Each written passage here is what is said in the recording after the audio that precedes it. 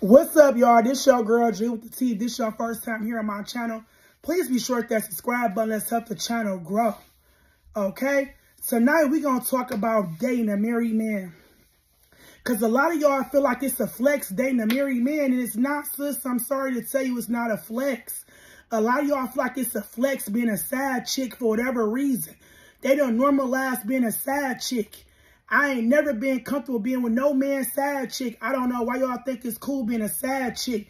See, a lot of y'all start off saying, oh, well, I'm okay with being a side chick. It don't come with nothing. He cashing me out. It's all cool till you catch feelings for that man. And he don't want to settle down with you.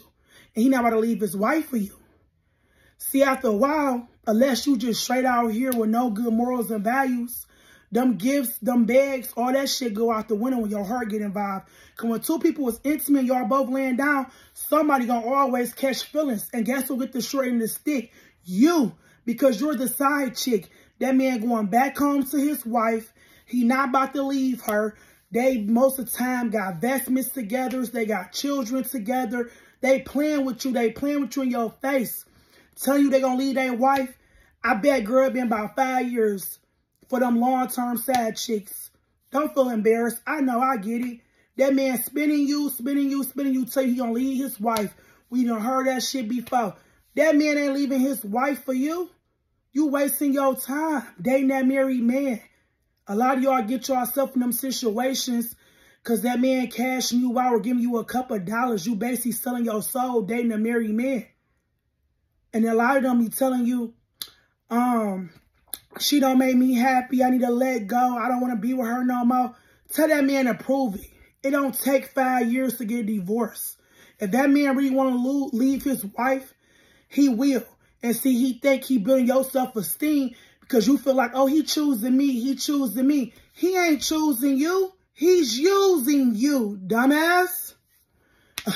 Excuse my French, but that was the sister moment right there. But real talk. He ain't choosing you over his wife. He's using you. You a convenience for him. You somebody he can run to and lay up with anytime he want to. Anytime he want to check out from his reality at home. Anytime he don't want to deal with his wife and his children. His responsibility. Because she hold him accountable. You easy. You some free. You know what? Use or pay. You know what? If he paying you. A piece of ass, somebody can lay up with. He don't really care nothing about you. That's how he looking at you. A piece of meat, somebody can check out with. Then when he go back home, he don't live in his reality. And when the holiday time come, girl, he ain't coming to see you.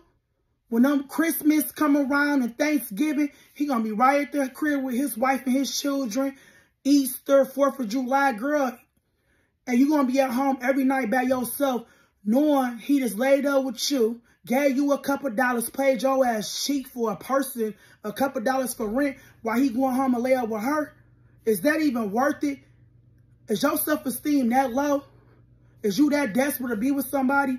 You'll be better off finding you a single man who don't got no wife and no children, who really wants you for you, who not going to play games with you.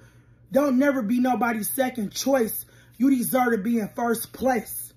Free game, y'all. This your girl, G with the T, man. I hope this was helpful, man. Dating a married man is never a flex, y'all. I'm sorry. I'm out of here.